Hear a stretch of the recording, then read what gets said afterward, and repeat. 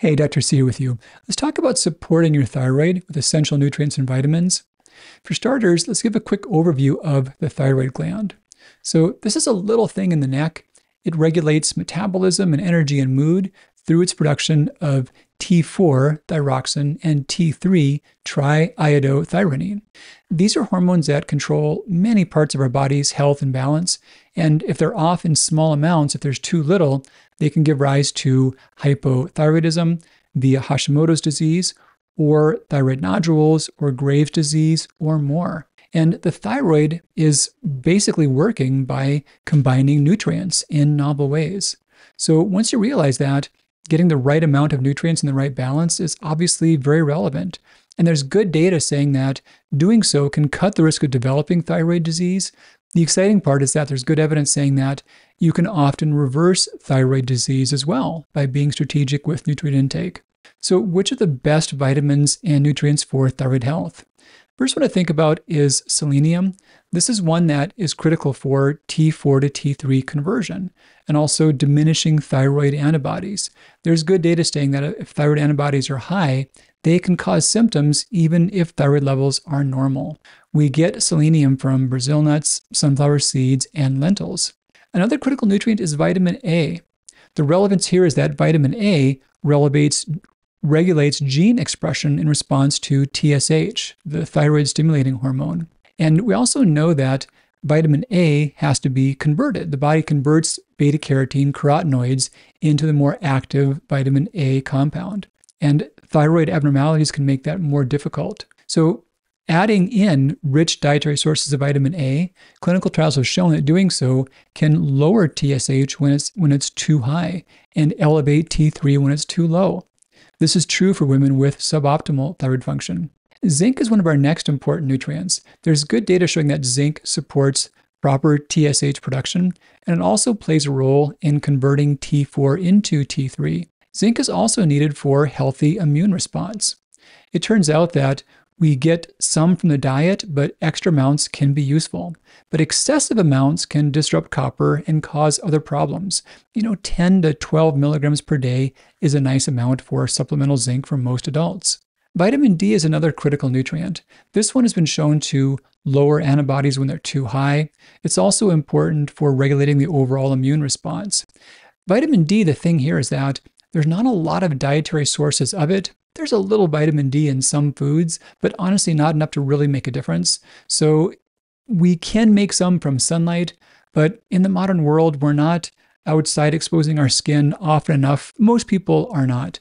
So vitamin D generally is one that requires supplementation. Most adults need about 1,000 IUs to achieve blood levels of 30 to 50 nanograms per mil of vitamin D. And that's the sweet spot. It's kind of weird. You'll hear some experts say that you need much higher levels. What's happened is that there's different units of vitamin D for blood tests in the US versus Europe. And a lot of the clinical studies were talking about the European blood levels, which are nanomoles per mil.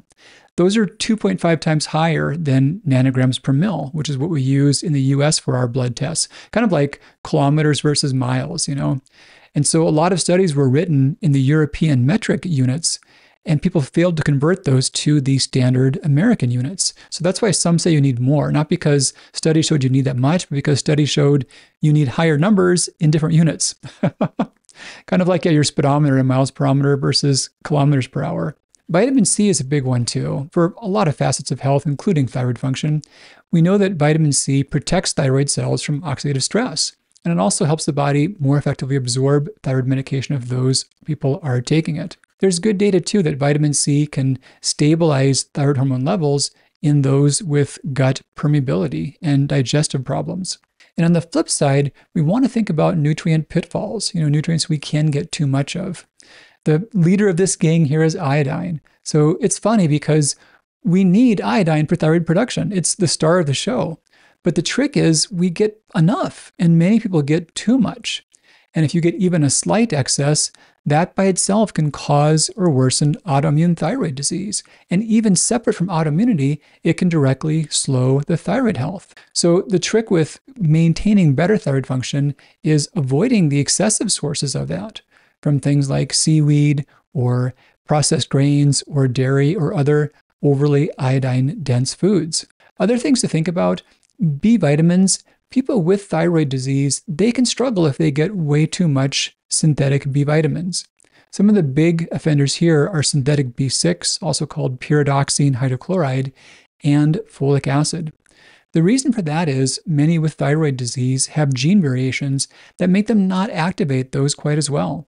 And especially when synthetic B6 is taken in high amounts, it can be a big cause of fatigue, anxiety, nerve pain, and other symptoms. Another one that's often not thought of is manganese. So if you get way too much manganese, that can slow your thyroid. And there's good data showing that we generally do get enough. People really don't get deficient in that. So when I formulate vitamins, I don't add any or much extra manganese. But those that supply even 5 milligrams or more can be problematic for those with thyroid disease. Now, iron's an important one to consider. We need it, and many with thyroid disease can be too low in that. But the drawback is that if one doesn't need iron, it's problematic for the body. And if iron is taken while physically combined in a pill with other vitamins, the other ones won't absorb as well. So that's why I've kept iron out of the Thyroid Daily multivitamin. If iron is inside of that, the antioxidants would be less effective and the trace minerals wouldn't absorb quite as well. Those are the big drawbacks. And it's important to dial in your nutrients because we've got clear data that selenium deficiencies, those raise the risk of autoimmune thyroid disease. Low vitamin D levels, they also raise the risk of thyroid cancer and many other versions of autoimmune thyroid disease. Low vitamin A can cause a poor response of TSH. Zinc deficiency worsens the immune system and makes thyroid weight gain more of a problem. So the important thing is really, balanced meals, not being on a highly restrictive diet, getting a lot of foods dense in all of these key nutrients. I also made Thyroid Daily as an easy one a day to help support good thyroid health specifically. And the thing is, multis are such a good idea because almost every nutrient has a role to play, but the amount that you need and the type that you need is different for those with thyroid disease. So Thyroid Daily is a one-a-day thyroid-specific multivitamin. And by itself, it goes a long ways towards preventing nutrient problems for thyroid disease. For timing Thyroid Daily, you'd want that with a meal and an hour after thyroid medication for those who are on thyroid medication. When you do change your diet, if you're getting lower in iodine, if you're adding in good nutrients in terms of foods or the right supplements, you want to keep tabs on your thyroid levels. It's quite common that people can find out that they need changes to their medication or their levels have improved with just that if nutrients are included. And it's also worth being aware of some nutrients to where the dosing is more targeted. The big ones here are going to be vitamin D and iron. These are ones that, based upon tests, you may or may not need, or you may need amounts that are different than someone else's would be.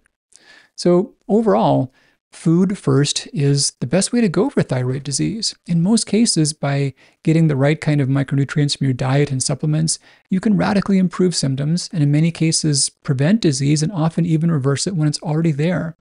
And that's the point. We want to feel better. We want to do so in a way that's safe and natural. And I believe that's possible for you. All right, Dr. C with you, and take great care. We'll talk again real soon.